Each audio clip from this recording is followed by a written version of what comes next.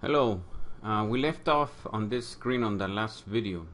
So we're gonna click authorize app and it should come back into our Twitter controller and authorize action. So it's just gonna hit here. It's gonna give us two values, a token and verifier. So the only one that is required by Twitter, if you see this link, they do need the token and the verifier. So for some reason, let me show you, the authenticator for RedSharp is asking for the token secret, but we don't have that, and at least on MVC everything's stateless, so we don't have access to it. The only time we have access is when we actually request down here. This is the only place where we can have access to this value, and it doesn't make sense to pass it on to the next one. So I was wondering why is it asking, but anyways, I tried it without it and it does work. So as you can see here, even though it's mapped to this guy, it's over here, you probably just can pass an empty string like I'm doing. So as you can see here, it's just an empty string here. Okay, so once I hit authorize, it should come back to our controller. As you can see, it's calling our Twitter controller. We got a authorization token and a verifier. So these values will keep changing every time you call. They're not gonna stay the same. So I'm gonna skip this through, and if this is working correctly, we should get the screen name.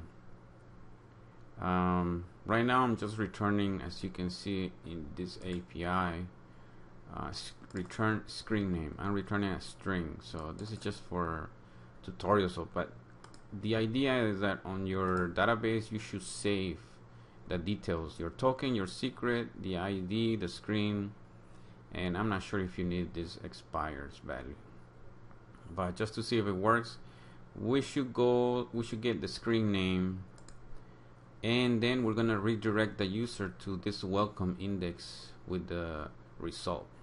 So I'm gonna click continue, and now let's wait. Okay, so as you can see, it worked. We have now a token, the secret, and we have the screen name and also the ID.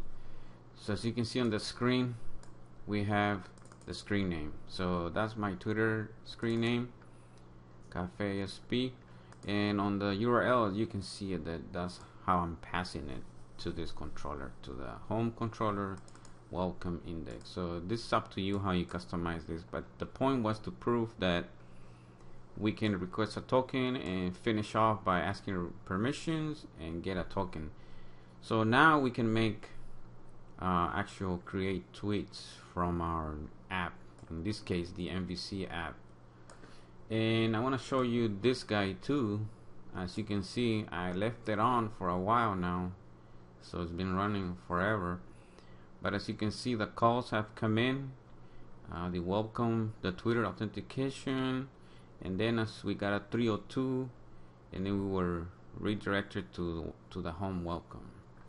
So this is how this guy works. It's nice. And now on the next video, I'm gonna work on how we can actually do that tweet. So I'm gonna pause Visual Studio and go over this code. Basically, it's pretty much the same. The top line, the client is the same. The only thing we're gonna change is the resource that we're calling. Same post.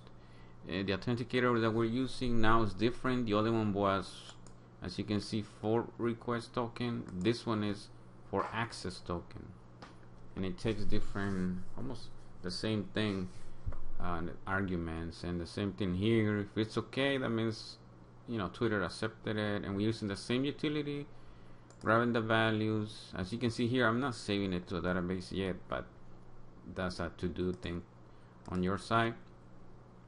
So that's it pretty much. So as you can see, a few lines of code, you can get the permission from the user. to get access. So remember, this code is going to be on GitHub. The link is going to be on the description for you can get it. Okay, so thank you for watching.